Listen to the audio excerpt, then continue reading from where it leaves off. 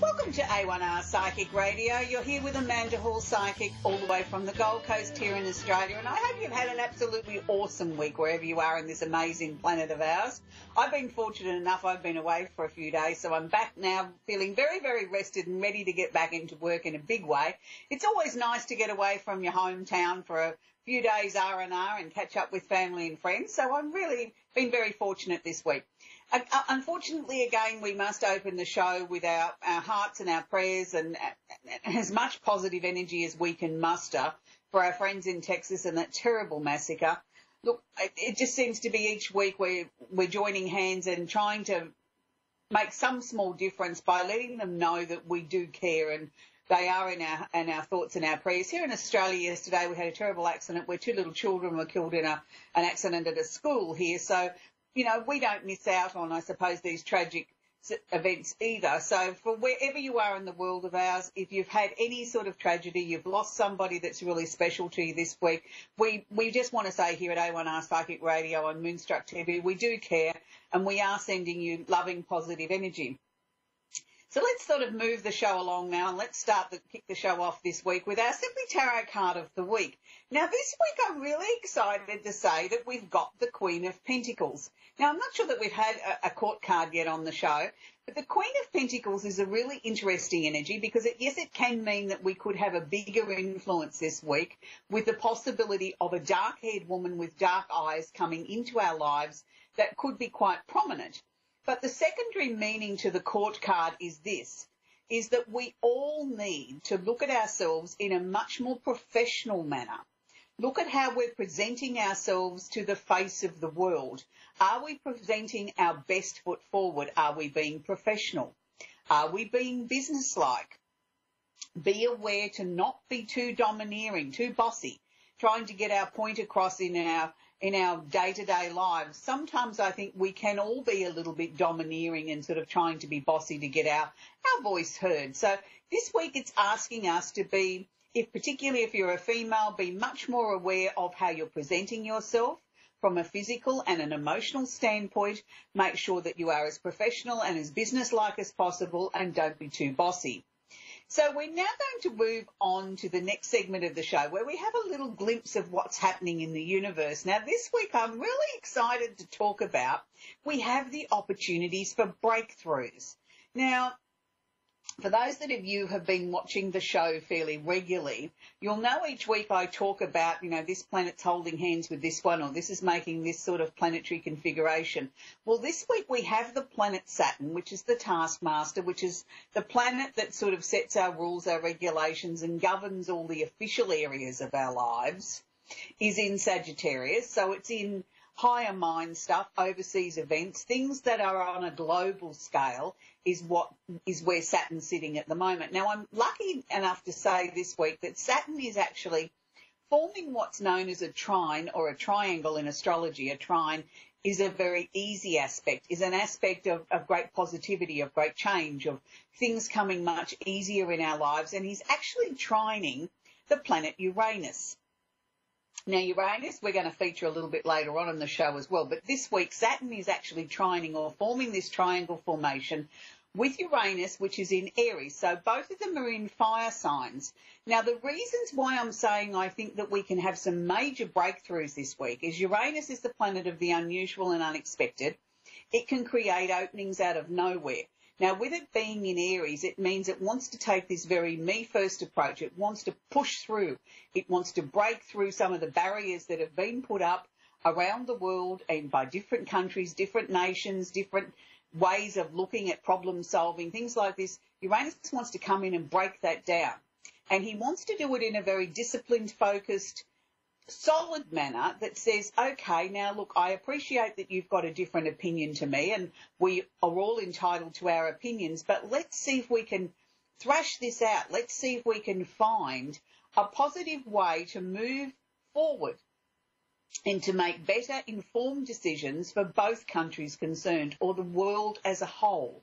So I'm really feeling quite positive and quite excited that maybe we just might be able to have this little glimmer of hope of saying that maybe we'll get some breakthroughs and we'll get some positive communication happening with our world leaders. Wouldn't that be a blessing for a change to see people actually playing in the sandbox together nicely for a change instead of wanting to dong each other on the head and sort of say, look at me, I'm the most powerful person in the globe. Instead of that, let's all find a way to find some solutions to the world's problems like global warming and hunger and things like that that are important. And I think also to the violence that's going on in the world. I think we need to have a world summit on that how do we handle this? How do we take moving forward to try and prevent these tragedies from happening week after week? So this now leads me into my candle of the week. Now, the candle of the week that I've chosen this week from my extensive range of 27 eco soy candles that are made with lead-free wicks is that I've chosen the candle of healing. Each week on the show, I've been asking everybody to sort of join together and in prayer and holding hands and sending positive energy and healing energy to those people around the globe that need it. So this week I thought I'd focus by using the healing candle. And when I use a healing candle, what I do personally myself when I'm working with a healing candle is if I'm working for a client that might need a particular type of healing, whether it's emotional or whether it's physical, I take their name and I write it on there and what they're hoping to change or improve in their lives. And bearing in mind, I'm not a doctor and I haven't got a magic wand that can cure all the ailments of the world. But what I can do is try and help this person be able to focus or concentrate on the things that may need healing in their lives and hopefully bring some small improvement.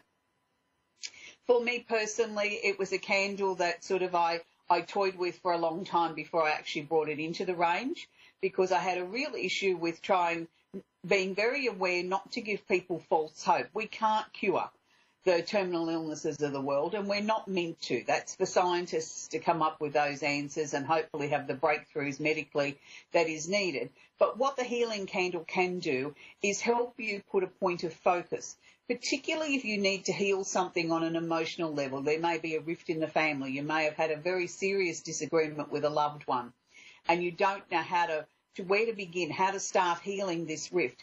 In the first place we've got to start is with healing ourselves. And I think too many times in our lives we take on board the anger, the frustration and everything else, and take on board all the blame as well for a situation that didn't work out the way that we had anticipated or the way that we think society predicts it should be.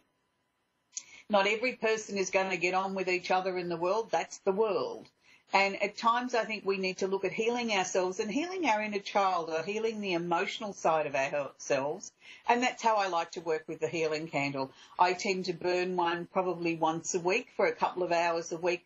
And I just put on my piece of paper the things that are personally going on in my life that I would like to heal, or I would like to send some healing energy to someone. So now we're going to focus on our little mini astrology lesson. And I know for those of you that have been watching every week and you sort of think, wow, where does all this information come from? Well, I'd like to say I invented it all, but I certainly didn't invent any of it. It's been information that's been passed down through the centuries by very, very talented people, I suppose, that have been incredibly observant and noticed patterns and situations that kept repeating themselves over and over and over and over again. Then it became the information that was documented to go with that particular planet, that particular sign, and this is where we get our information from with astrology. Yes, astrology is a research science. It is something where we do work a lot with mathematics between the different degrees between the planets, and they're always moving around the zodiac. They're dancing around the circle, so to speak, and each one has a different speed or a different pace that it likes to dance around the zodiac. Uranus is known as one of the outer planets, and it's one of the planets that was seen for many, many years by even astrologers as not to have a great impact on the personal chart of a person. Now, when I first got into astrology over 30 years ago, that was the belief system. And I was one of the rare new astrologers, I suppose, coming through the channels there that believed Uranus had a bigger impact on a chart than most people thought. And a lot of people poo-hooed me. A lot of other astrologers said, oh, you're silly, why would you look at it in that way? But I just had a real thing for Uranus. I just felt very comfortable with the Uranian energy. It reminded me very much of the Tower card in the tarot, which a lot of people also had an issue with. Oh, dear, I don't want the Tower card because it means catastrophes and disasters and things like that. But on the upside, the Tower card, the same as Uranus, means things are going to change with lightning speed. Things aren't always going to stay the same. We're not going to stay in this uncomfortable rut. We are going to be able to move forward. And many, many times in our lives, wouldn't you just like that magic wand to move things along so that you can get the breakthroughs, whether it's good, bad or indifferent, let's just get out of this mess and let's get going. Well, Uranus is the planet that brings that towards us. So what I see here with Uranus, now Uranus is going to be moving through the next 3 signs. So today we're going to be working with Cancer, Leo and Virgo. And you will see Uranus will work very differently in each. So Uranus in Cancer. Very interesting combination this one is, because Uranus is the planet of the unusual and unexpected and likes to do things quickly. The Cancer energy is about security, about feeling their way through a situation, about wanting to be in control, but also at the same time being sort of quite shy, subdued, hiding, sort of retracting back into their shell. So it's almost like these two situations are at opposite ends. Uranus wanting to come in and do things at a fast pace and let's get everything out in the open and let's go. And Cancer says, oh, no, I'm going to hide back in my shell. I'm not ready for this. Oh, yes, I know I poked my head out and said I want to change, but didn't really want it now. Can't we do this next week?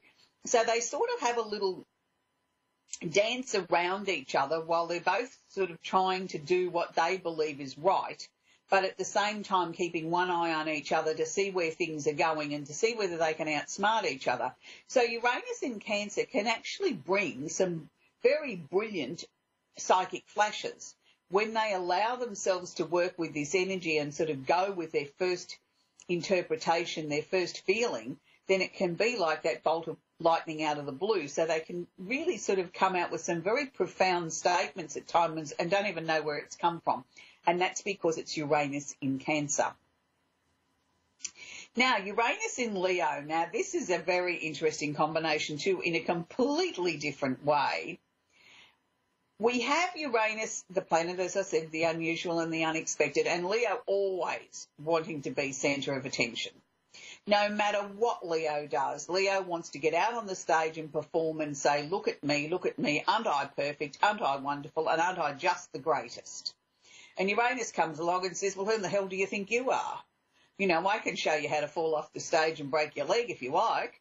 And Leo just sort of ignores that statement because, you know, well, why would anybody want to do that? Because I'm just so perfect. Why would anybody want to make changes for me?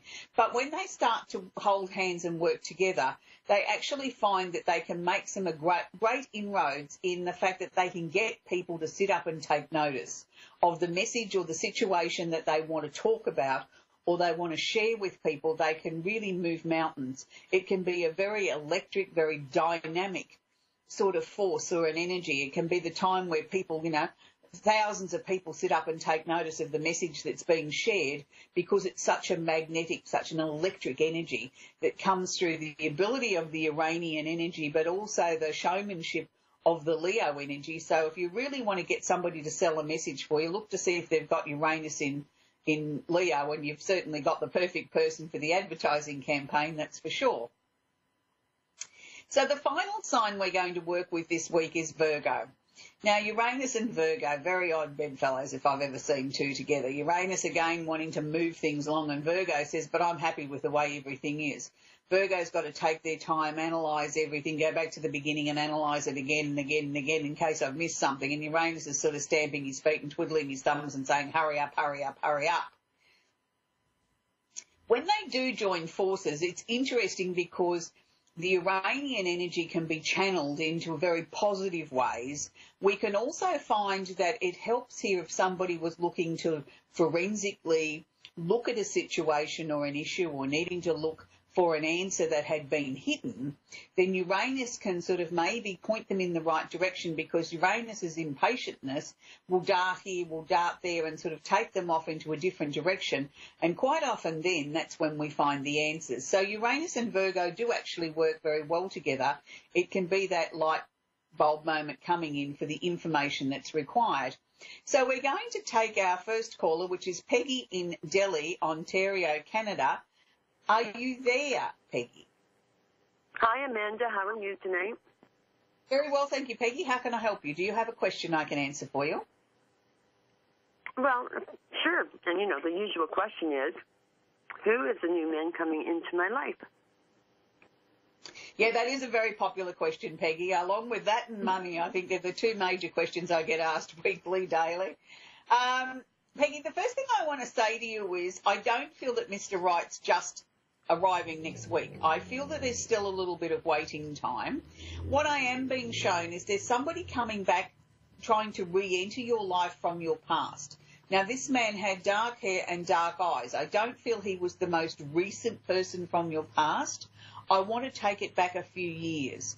Now, he's going to come back on the scene and try and sort of flutter his eyelashes at you and try and get your attention and sort of say to you, or maybe we were a bit premature in breaking up and all this sort of thing. What I can tell you about is nothing's changed. I don't think he's learnt anything in the time that the two of you have been apart. He was always fairly self-absorbed and self-centred. And what you're sort of seeing is it's sort of like you're sitting back, you're letting him have his little say, and you're thinking to yourself, gee, I had a lucky escape there. Why would he think I would want to go back to that? Now, I want to use that as a marker in time. If he was to come into your life, say, in 3 weeks' time, then it's not very far past that the right person is coming in. So say he comes in 3 weeks and we play around with, checking him out and seeing what he's got to offer for the next 3 or 4 weeks. Well, then it's only a couple of weeks past that in comes the right person.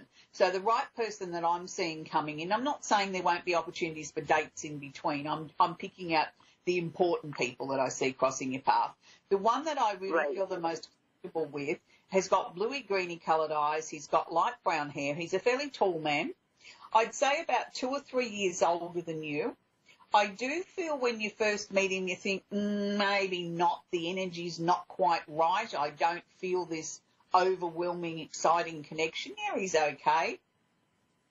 I want to say to you, don't judge a book by its cover, Peggy, because just because the bells and whistles aren't going off at the very first meeting, I feel it's one of those situations where you need to go on 2 or 3 dates before you realise, hey, hang on a minute, I really do like you. You know what I mean? There's something about you that sort of is really starting to pique my interest. I like him. I think he's a well-educated man.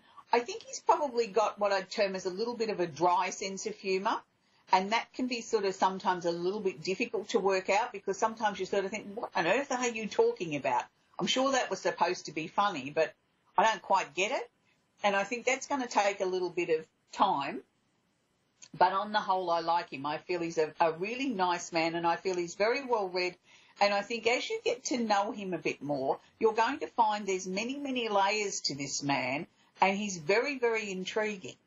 And there's a real depth of character there. See, a lot of the people that you've had love interest with, particularly in the last couple of years, when I say a lot of people, 1 or 2, they've always been quite shallow. You've been attracted to them and thought that they had a really, interesting personality and they've done a lot with their life. But once you dig a little bit deeper, you find, well, hang on a minute, there's really no depth to you.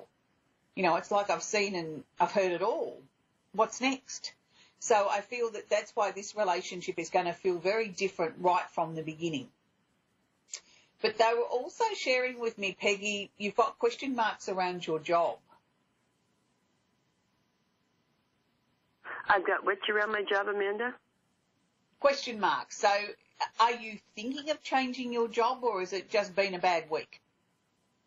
Well, I started it's the same type of work. It's just a different shift, and it's given me more hours. Thank God for that. But the hours really stink. It's 1:30 to 8 o'clock at night. Right. Okay. That might be why I'm picking up the question marks then. Yep. I just sort of feel bear with that because even though they've given you this shift that you don't particularly like, I feel there'll be an opportunity as we head closer towards the end of this year of being offered work that you're more comfortable with within the same company. Okay. So that might very well be then a different shift, where you're happier with the hours. It's still the same work, but you're just happier with the other hours. But I feel that there's more and more work coming towards you. So I think in all, Peggy, I think you've got a very exciting 6 months ahead of you with the man from the past, the new one, and the changes with work, and sort of 2018 is shaping up to be your year. Well, is the new man a lawyer? They don't necessarily show me their profession. All I knew was he wore a suit to work and carried a briefcase. So, yes, he's a professional man, but they don't say to me they're a lawyer or a doctor or a dentist. They just show me that he wasn't digging ditches. So I have to be aware that the past relationship that ended a couple months ago is going to try and come back in, and it's a no-go. Yeah, nothing's changed. That's what I'm saying. Nothing's changed there, and you'll see that, and it's like you've moved on so much from that. It's just sort of like it's entertaining, if I can put it that way, watching him jump through hoops. Yeah. You just can't find anybody. Okay, thank you. Yeah, okay. Thank you, Peggy. Lovely to speak with you. We're going to go to Stacey now in Gillette, Wyoming. Are you there, Stacey? I am. How can I help you tonight, Stacey? Do you have a question I can work with? Yes. I'm looking to move to another town. I'm wondering if that will happen and when. Okay, Stacey. Look, the first thing they're showing me, yes, there is a number of endings, changes and transformations coming up around you. So, yes, I do definitely feel you're going to move. Do I feel it's going to be before the end of the year? The answer I'm going to say is very unlikely. They're showing me being stronger towards the beginning of the new year, sort of like mid-January through to the end of February is sort of when it's at its strongest. Now, if you had a particular direction that you were thinking of going on a map, if we were facing towards Canada, I'm going to say to you, if you were going to go to the right, I feel you're going to go more to the left. It's sort of like we'll go right, but we'll detour back into the left a little bit. It's a different location to what you had first worked out. I also feel that you'll actually have a job to go to. I don't think you're just going to move blind. I think you'll move to a job for a reason to go there. So have you been applying for jobs in other locations? I have not, but my children live in another town, and they're looking to relocate to their town. Okay. So is that sort of within what I sort of described to you? Because to me it's sort of like where you thought you were going, we're just going to go a little bit to one side of that. So is there another town close by to where the children are? Yes.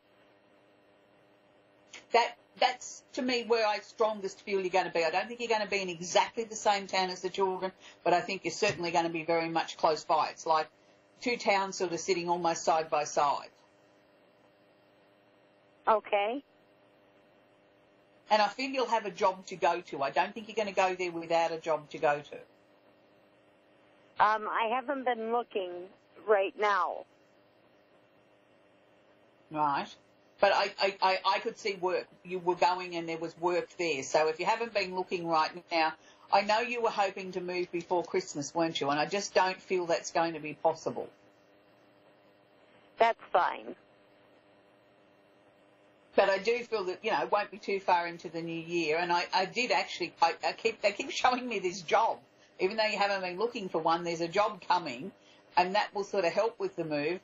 But I also sort of felt that your health was improving a lot more than it was since the early part of this year. Sort of like the early part of this year, you didn't believe you'd feel as well as you do now.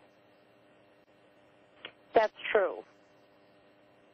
So these are all positives as far as I can see that, your health will just continue to get better and better and better. But is there someone special in your life at the moment? Is there a lovely dark-headed man around you? Yes. We're not dating, but we're friends. Right. I just feel there's going to be more than just friends there. Let's put it that way. Okay. Just don't be surprised that if he doesn't follow you when you move. I just sort of feel that he's just waiting to see what you're going to do. He feels you've had enough things to contend with without him stepping forward and sort of showing you how he feels, because he sort of feels that might then change your decision. Like, he wants you to be happy, he wants you to be closer to the children, he wants you to keep progressing the way you have. And once you've sort of moved and got settled, it seems a strange way to start a relationship, but it's after that he makes his move forward. So don't be disappointed by that. I think he's allowing you to get your life in order first, and then he'll show you how he feels. Very good. Yeah, but that's good, because it enables you to re-establish the really solid foundation with your children, which is important. We get you back into some work. I don't think it'll be full-time, but I feel it'll be part-time. Your health is continuing to improve, and you're starting to, really re-ramp up your life again, which is very, very important, because there've been so many things that you've let go of this year, and things that had changed without you even really willingly wanting them to change. They just changed. So it's good to see now that things are going to start to move forward again, and that's a very positive thing in your life. So that's good. I'm feeling very, very excited, Stacey, with what I'm seeing for 2018.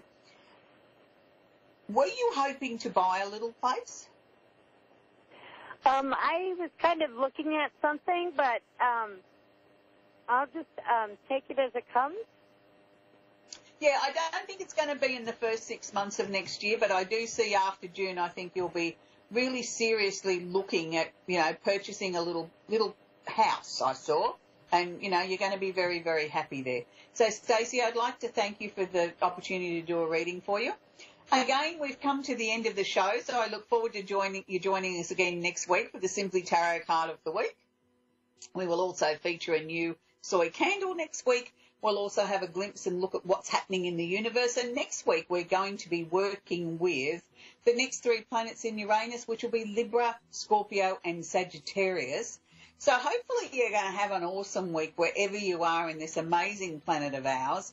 And don't forget, our hearts, our prayers, our love, our wishes, everything as we join hands for everybody that's had a tragedy this week, whether it's been Texas, whether it's been here in Australia, or whatever part of the globe that you live in. Just know that we're here for you, and we are thinking of you, and we will hold you in our prayers.